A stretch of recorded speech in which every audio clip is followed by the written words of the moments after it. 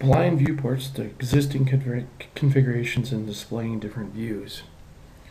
We have control over our new viewports, and when we create a viewport configuration, we're going to do that. We're going to go over here to our in-canvas controls, click on the little plus sign, and go to viewport configuration, and we're going to say configure.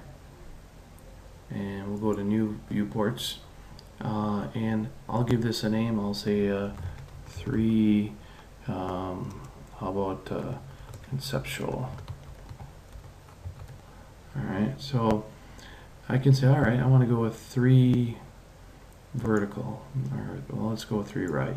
Okay, and what do we want to apply to? We're going to apply to the display in 3D, and we're going to change view to the top, and we're going to say conceptual. Alright, and I can actually come over here and say OK, and I ended up with that. Now let's go do that again. I'm going to hit that plus sign, and I'm going to go in the configuration list, and I'm going to say let's configure, and this time I'm going to say the same thing again. I'm going to go 3 right, and instead of applying to display, because when we apply to display we apply to the whole screen, let's try it differently. We're going to go to the current viewport, and we're still going to be 3D realistic and top, and I'm going to say OK. Now what happens is I busted that one viewport up into this new configuration.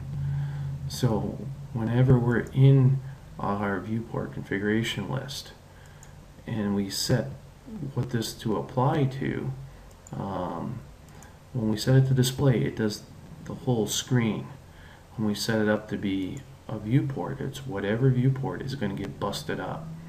When we have set up, in this class we'll do all 3D. Previously we could have just 2D. And we could also change the view. What do we want the view to be changed to? This replaces our current view from the and sets up a particular view that we want. And I could say the current view, for example. And we can also replace any visual style we want. So I can come in here and say, let's go and put, X-ray in here. So right now I'm going to do 3 with the right. I'm going to do display, so it's going to do all the screen. It's 3D, it's current view, and it's X-ray. And I'll say OK. And now, boom, I replace that with a 3-1, and it's X-ray over here.